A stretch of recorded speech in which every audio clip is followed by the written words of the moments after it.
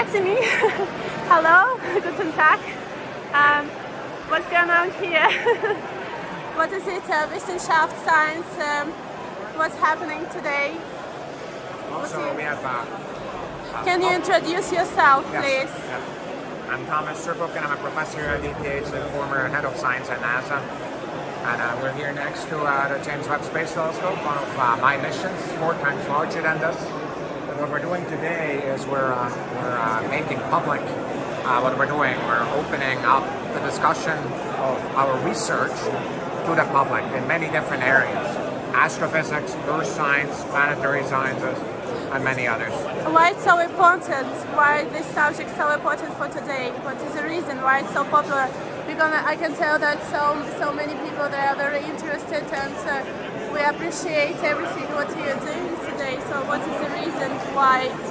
Well, I mean, first and foremost, science and exploration is important because it's an expression of hope. It's people coming together and exploring nature and new. But what's also important, and there's Earth science there, really the future of Earth, what are we doing, and how it's going forward relates to space and what we're learning from there. Can you show a little bit how the most importance on the part of the exhibition today?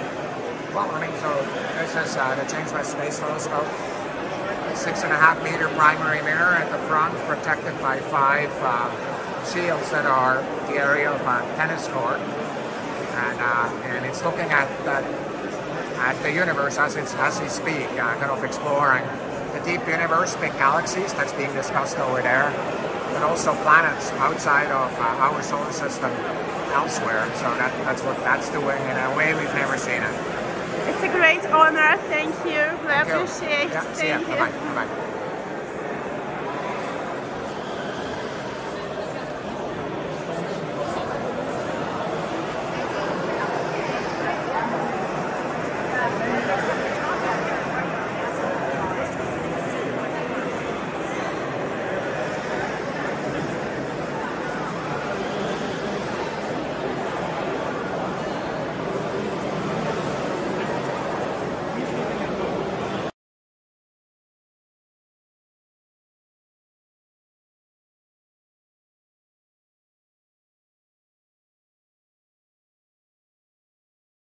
Hi Nicholas, how are you doing today? I'm doing great. My name is Sophie. Nice to meet you, Sophie. What do you have today here? Here you can see 2 autonomous racing cars. They belong to a platform that is called F110. This aims to be a competition that mimics Formula 1 at the 1 to 10 scale. This is an international competition that is held at robotics conferences, where different universities race against each other to find out who is the fastest and the most intelligent car. And who is the fastest and more intelligent? Pardon me? Who is the most faster and the more intelligent? At the moment, we competed with our student team around 2 months ago at the ICRA 23 competition in London, and our students managed to reach the first place. Cool. Congratulations.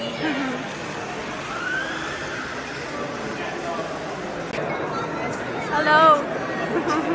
My name is Peber. Hi. Can you introduce yourself? I'm Andy. I'm working for the remote sensing laboratories, and what we do here is we work with light and the measurements of light, and we've got a device here called a spectrometer, and it'll show us the reflectivity of different materials. So like here we can put things under this lamp installation, and then the reflected light will show on the screen behind me.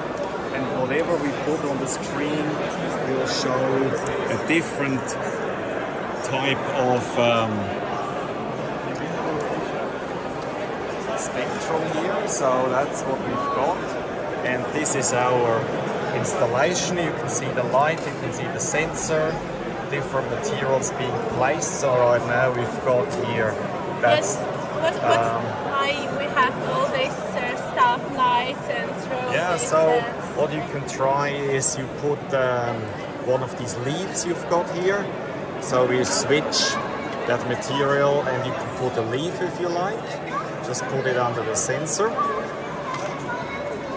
Okay, so it's now being observed and like on the screen back here, you see that typical form of a modulation spectrum. Like in the beginning, you've got like a green peak.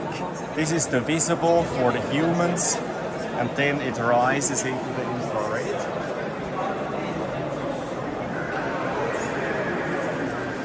Thank you very much. And why it's so important for today? Why you're here? Why it's so important for humanity?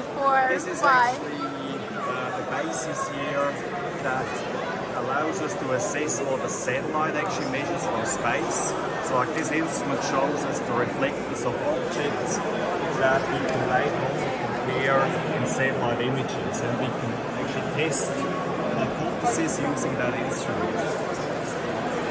We appreciate so much. Thank you, and everything the best. Thanks very much.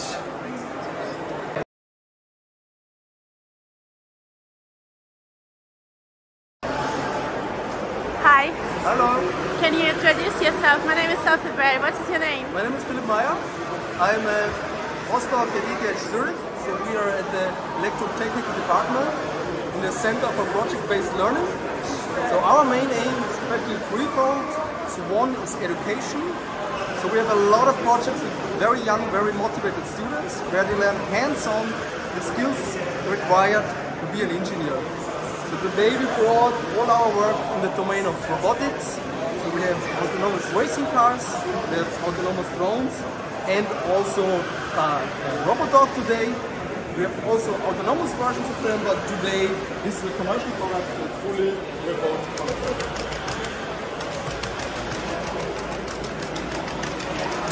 Can we use it for peaceful ways, or for what is the best way to? Of course, it's discussionable what is the real application for it.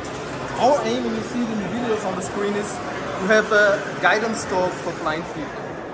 So it's much faster to train and also cheaper in the end than this highly trained guidance dog. However, I have to be honest, the way until you get really fully autonomous dogs is quite a challenge. You want to control it? Feel free. I'm not sure. Can you keep it so? No, but that's me. Sure. You are a star here, so we So have to start. you go to the front and to the back, and here you can rotate it. You believe this dog can replace real dog? Depends on what, right? If you look at all this social interaction, you have a dog, I guess in Europe, not in Japan maybe, where people are much more open for robotics. But there are for sure certain applications where it makes sense. It's very interesting. Thank you. Thanks.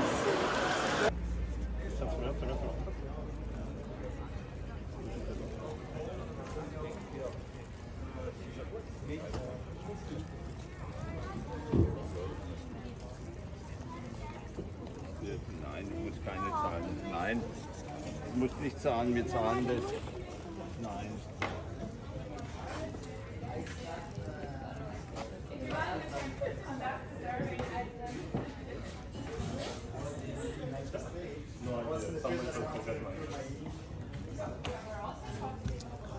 URPP Global Change and Biodiversity.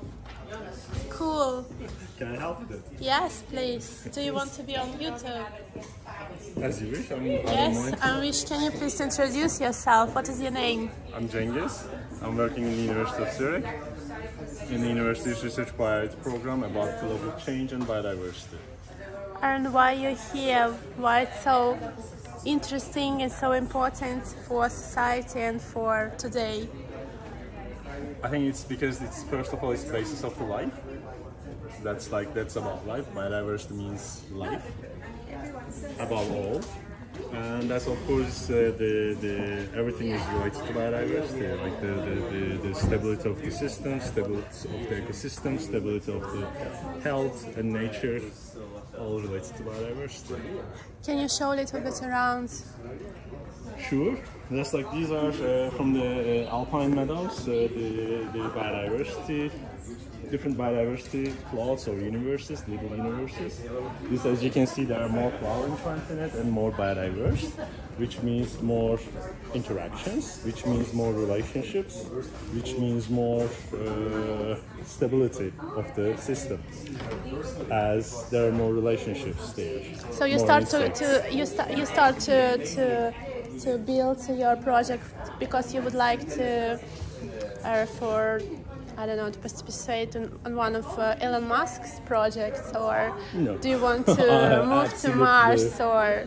I have absolutely zero interest in the Elon Musk, personally, and I don't think he's doing anything. My personal opinion, he's doing anything. Maybe you can nature. grow, you know, everything when we are moving to Mars finally. I don't think that is not at all my priority, because my priority is to save the life in this earth. When there's already life in this earth, why should I go to Mars to build another one? Okay. I don't see, because the same money you can spend here to protect the species who are endangered. And I think, yeah, that's my interest. Thank you.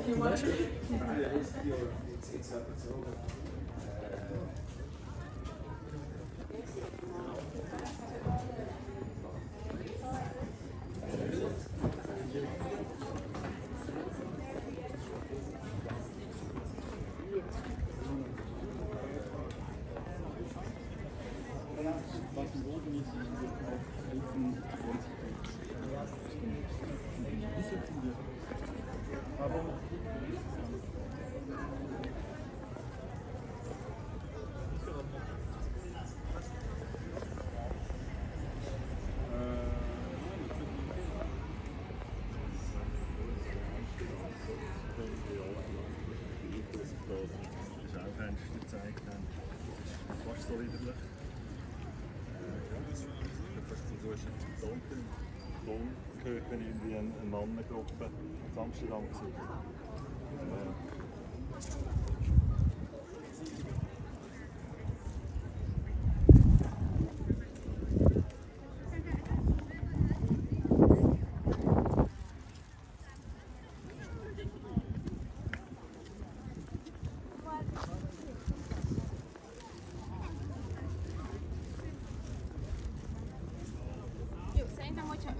Ha olyan 5 fele odaérünk Pécsén, az felszoltunk Donatra, akkor az ütünk a kérdés. Papa, had the ice cream again. Ice cream is one part of his face. Papa. Oh,